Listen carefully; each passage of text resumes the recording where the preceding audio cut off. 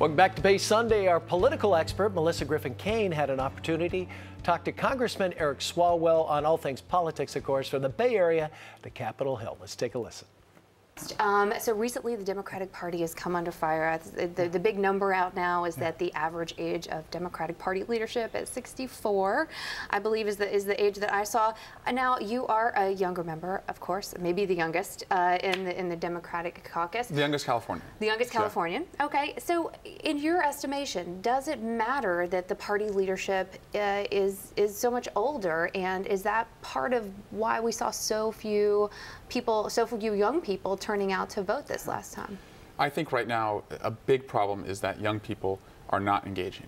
They are very apathetic. They don't see why their engagement can make a difference, and that really does concern me, especially here in the Bay Area. We have so many young entrepreneurs, so many people in this innovation economy who really rely on government to make decisions that are going to enable that, but they're not participating, and that really does concern me. So when you look at the leadership in Washington, D.C., I think it's part of my responsibility to really stand up and represent the millennial generation and the generation that wants to make sure that they have access to a higher education, that when they get their degree, there's going to be a good job for them out there. And so in the congressional leadership, I don't think it is as important how old the leadership is. I think it's the mindset. Do you represent the mindset that is really defining this new economy? And that's a mindset that I think is one that's collaborative and more horizontal rather than top-down, vertical. Nancy Pelosi asked me this week to serve, Leader Pelosi asked me to serve on a leadership committee that will advise her. And so I think giving me a seat at the table and a voice for my generation shows that she's going to work in a collaborative way. And so I do appreciate that. Oh, well, that's good to hear. So you just got reelected for the first time.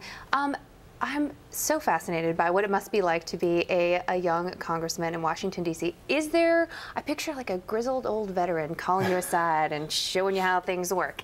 Is that the case? Has somebody taken you, or more than one person taken you under their wing to sort of show you the ropes down there? Congressman George Miller, he just retired. He's got a few more weeks before he is in retirement. He served 40 years, and he came to Congress about the same age that I did. And I'll never forget my first day in Washington, D.C. for orientation. He found me, among the members and came up to me. And I had run against one of his friends, Congressman Stark. And George Miller said to me, he said, "Eric, I want you to know that, you're one of the younger ones here. You ran against one of our colleagues, but you're not half a member. You're not 3/4 of a member.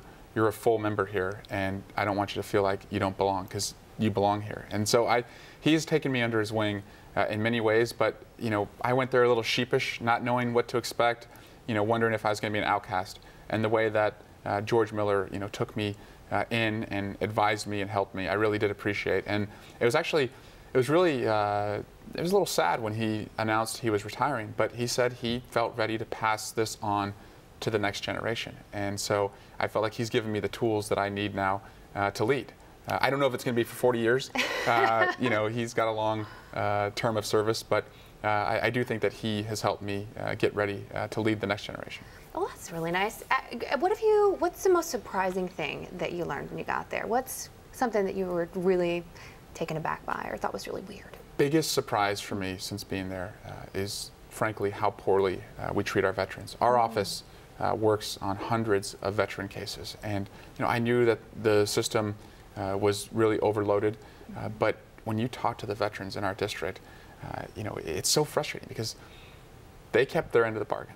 They went and served their country, and then they come back home and the resources are limited, the wait times are long, the care is not the quality we expect. And so that's really, I think, one of the biggest surprises. And this is, again, where I'm trying to use, I think we can use technology to better serve, especially our Afghanistan and Iraq veterans.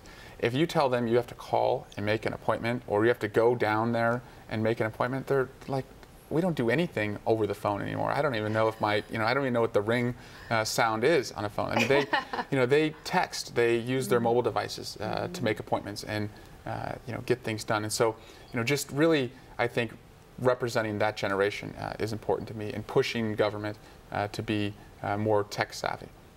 Okay. Well, before we go, I do want to ask you about the immigration issue. We know the president recently issued his executive order. Wanted to ask you quickly, what do you think of that use of power? You're an attorney. You understand sort of the legal underpinnings or not of this, and how you see this issue playing out in Congress.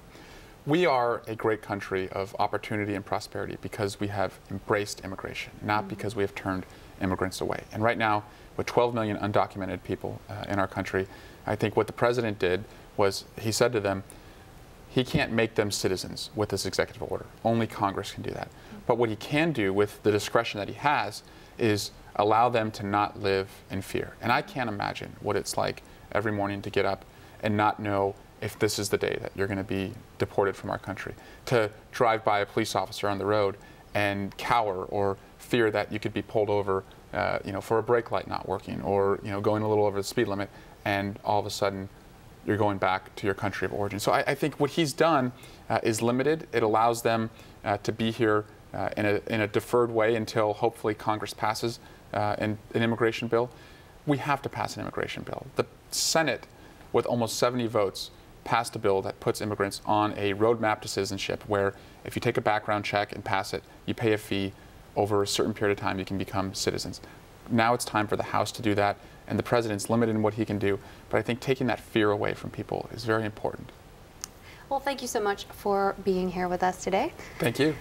For Bay Sunday, I'm Melissa Griffin Caen. Thank you, Melissa. He's got Bay Area roots, and he's been here before. He's sitting in the chair right over there. Up next, comedian Hannibal Thompson when we come back. Stay right there.